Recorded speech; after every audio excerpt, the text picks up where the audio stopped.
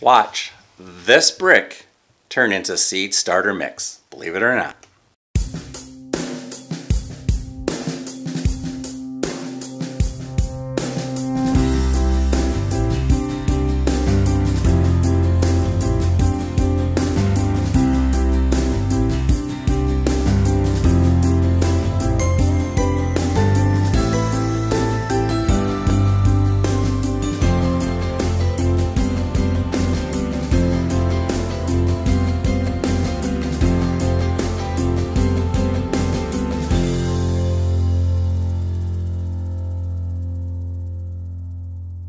After watching Justin Rhodes' video, Just Plant, I decided that I am going to start some plants here in this apartment. And the first part of starting any plants is the soil. Half of my soil is going to be this hard block of coconut coir right here. We're going to add some water to this, watch it absorb the water and grow into 50% of my seed starting mix. The other half is going to be a Kellogg's potting soil mix that I'm going to sieve. I'm going to show you those processes coming up in the next steps. This brick of coconut coir is 7 by 3.5 by 2.5 inches. The package says that this will expand to about 8 quarts of soil. You might want to ask, what is coconut coir? Well, it's the byproduct of harvesting coconuts. It's basically the coconut husk that's been processed and cut up fine. It acts like peat moss. It actually holds a lot of moisture. Obviously, since I'm going to pour about 4 quarts of water onto this block to hydrate it, you can see that it's going to hold a lot of water. Also will add some airspace into the soil. It's very similar to peat moss, but it's more sustainable than peat moss. A lot of people are moving towards this coconut coir for seed starting instead of using some peat moss. So that's what coconut coir is. So the first step is to rehydrate this coconut coir. So it says it'll add about 4 quarts or 4.5 quarts of water. So let's see this process. It says it's only going to take 2 minutes. Let's see how long it does take.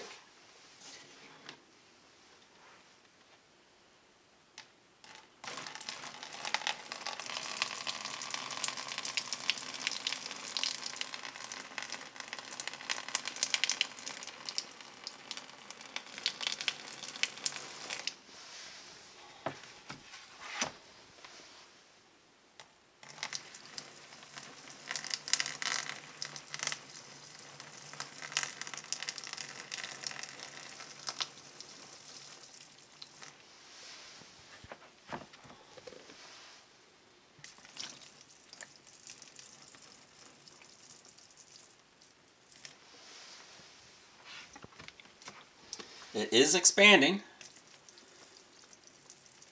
I think it's going to take a little bit longer than 2 minutes. And I don't think I'm going to be brave enough to add all 4 quarts. I've added about 3, maybe 3.5 quarts. But you can see it's starting to expand here, it's starting to get wider. And it will come apart in the water. So we'll just take off what has hydrated and then re-soak what remains with some water and see what we get here. See, it's pretty fibrous, but still quite a bit of soil. It's the fibers might be a problem planting seeds. We'll see when we mix it with the other potting soil.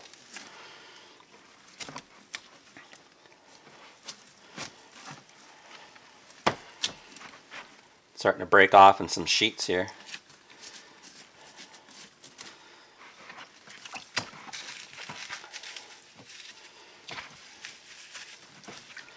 Tear these up. Let it keep absorbing the water. There, now it's breaking up. It's more pieces. And it might take all more than that 4 quarts of water.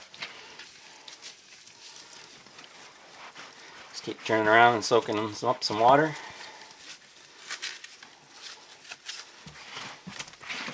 Probably a smaller container that concentrates the water might work a little bit easier.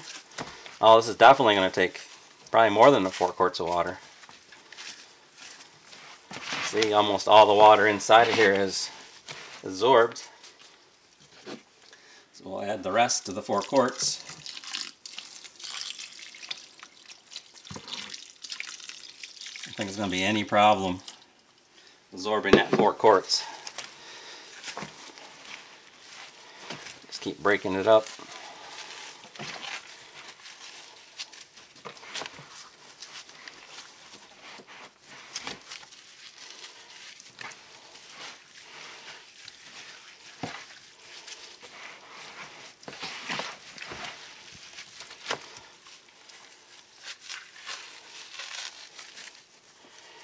See, there's quite a bit left.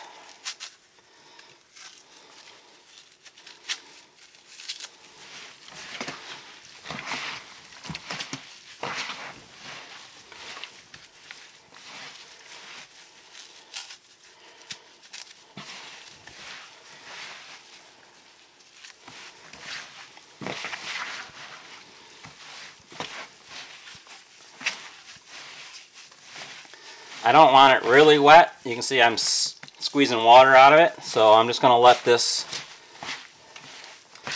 absorb the water I have. There's still some dry pieces. See that stuff flying in the room? Don't worry, this is my daughter's room, so she'll have to clean it up. Keep mixing this up. It's pretty wet at the bottom, so I'll just keep mixing it up. I think you can see that it's made some pretty nice material. I think we mixed that with some soil.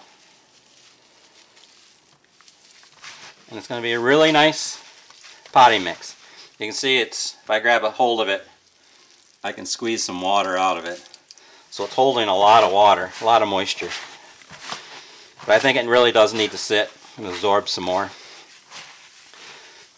So that's step one, coconut coir. Alright, the next step in the process is to take this Kellogg's All Natural Potty Mix. It's Organic Plus. It's a 1.5 cubic foot bag. You can see it has some natural ingredients. It's for annuals and perennials, fruits and vegetables, outdoor pots. See, it does say outdoor containers on it. I did write Kellogg's about using it indoors, and they did give me a response. I'm not really sure what they said in the email is true or not. I don't think it is, so I'm going to give it a try anyway, send some indoor containers.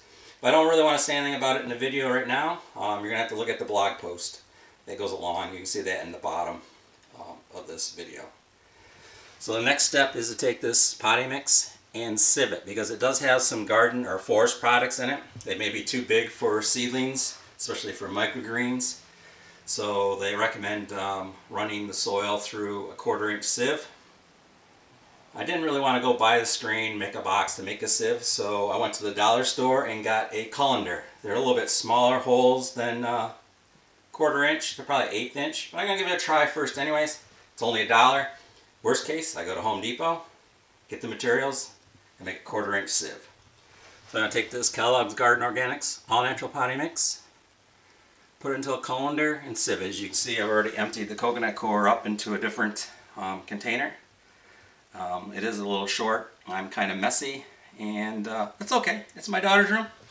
She'll have to vacuum it up. No, just kidding. Alright, so let's get on with the second step here, adding this all natural potty mix to my soil.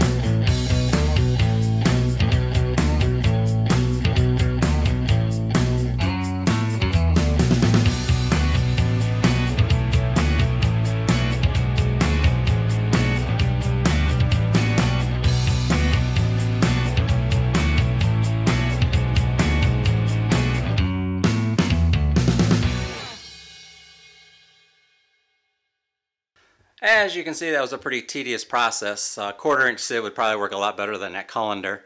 But again, right now, I think I'm good with using the colander. It's just going to take me a while. I don't want you to go through all that. So I'm going to finish up this project. You might wonder what I'm going to do with the coarser material that's left over. Well, I'm going to add it to a bin and make a little compost pile out of it. I do think that potting soil will work. The reason Kellogg's suggested that it was bad was the fact that it has some cow manure, I'm sorry, not cow manure, chicken manure in it, and it might have an odor. I didn't really smell any odor. It smells like a nice soil to me. And I think it's going to be just a great mix to use right in the pots when I grow my tomatoes and my peppers, or anything that I put into larger pots. I think it's going to work really well. As you can see, that's some really nice soil. Come out really nice. I also have one extra special ingredient I want to add in. So when I reviewed the film, I saw that the camera cut out after I was adding the coffee grounds. So I'll just review what I did. So I added to the sieved potting soil, I added about a quart of spent coffee grinds. Again, this is to acidify the soil. And then I added the 8 quarts of coconut coir. And this is the result of what I got. It's a really, really nice soil starting mix.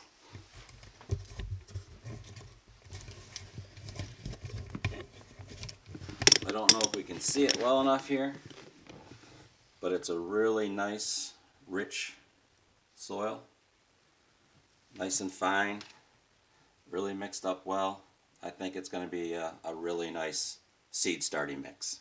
So that's my seed starter mix. 50% coconut coir, 50% Kellogg's potting soil, and a little bit of spent coffee grinds. If I had to do it all over again, I definitely wouldn't use the colander. I'd go to a 1/4-inch sieve and sieve out the natural wood products out of the potting soil.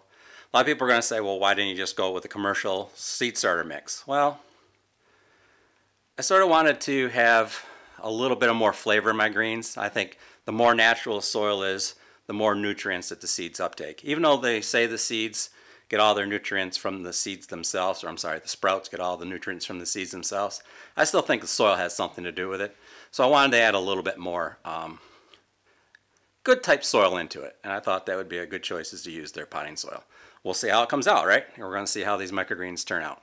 So what's the next step in my seed starting mix? Well, I need to turn this corner right here, where my bookcase and plants and nightstand and couch and by the window is. I need to turn that into my seed growing area. So that'll be in the next blog.